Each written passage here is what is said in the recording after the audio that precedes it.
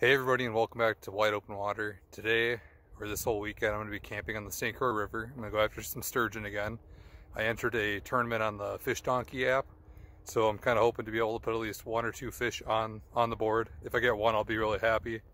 But to camp on the river for 2 nights, kind of need a lot of gear.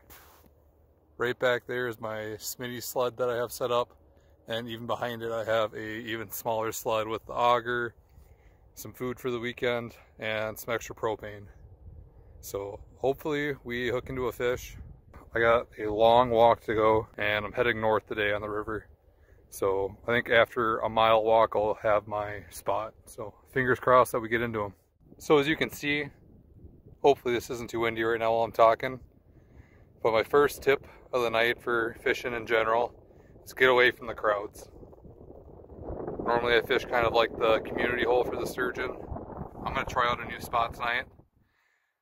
Basically, I am currently walking way up north. There's the community hole back there. Been checking the ice while I've been coming. Had to cross a couple cracks. It was pretty sketchy, but they were plenty safe. Just going to turn on the map and see if I'm in roughly the right depth that I want to be in. Looks like we're going to be in about the 30-foot line. So I think we're going to give this spot a try. So we got the shack set up from the outside. I got the snow packed around to keep the heat in. It is actually pretty sloppy out here. It's been raining all day. But we got some extra straps down there, and now I just got to put down the corner spikes, and I'll be inside fishing. I'm all set up in the shack right now. I got my 2 lines in. I'm thinking it's time for dinner. I actually noticed one little issue I was having earlier. So the seams of my shack, since it was raining so hard, there was some condensation or moisture forming that was dripping onto my cot. So I've kind of moved everything towards the middle, so I'm kind of a little cramped right now. So I'm going to have my cooking station right there. Got my heater right next to me, which is that's actually pretty nice. And so I'm going to make some tacos tonight. I have some pre-cooked taco or ground beef that I'm just going to add the seasoning to it, kind of just warm it up. Tonight we went all out. We got the Taco Bell seasoning, and as I was setting up, I realized I got the cheese, I have my taco sauce, but I forgot the dang tortillas. So tonight I actually got lucky, and I brought a partially eaten bag of Doritos.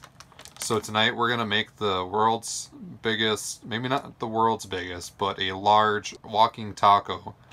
So this thing's about a third full still.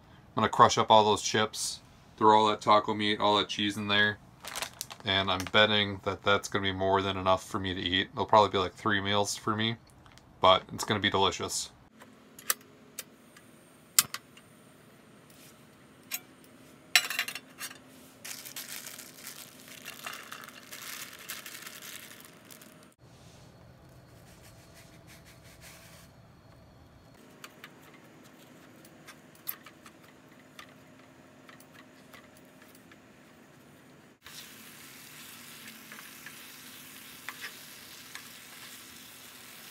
So the taco meat is now done.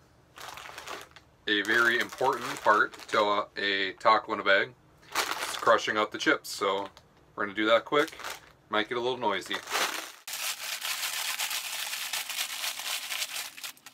We're good to go. Next, I'm going to probably just dump all the taco meat in. So we're just going to go straight from the pan right in here. That's going to be good. Well, I'm going to go for the first bite. It smells delicious. I'm going to see if it tastes delicious. That is absolutely amazing.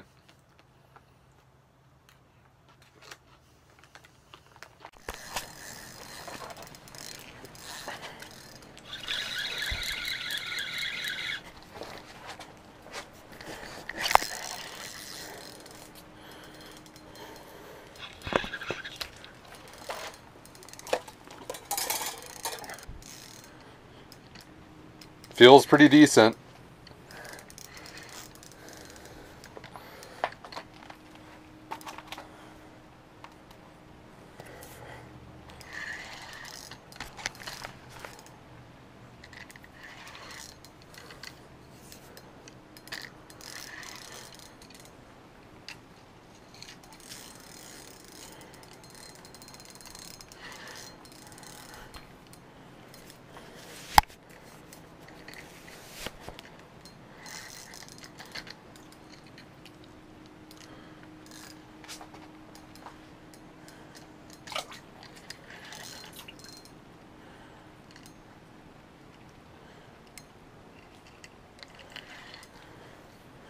Just a little guy.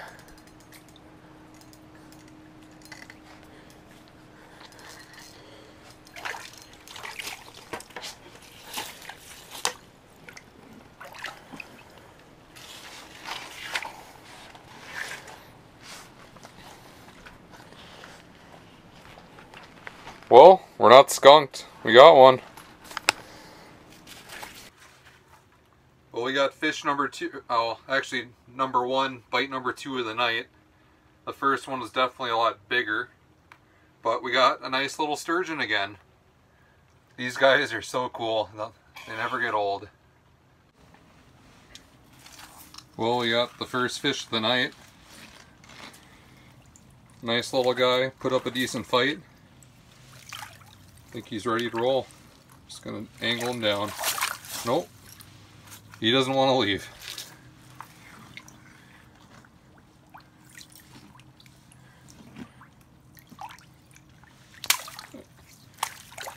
There he goes.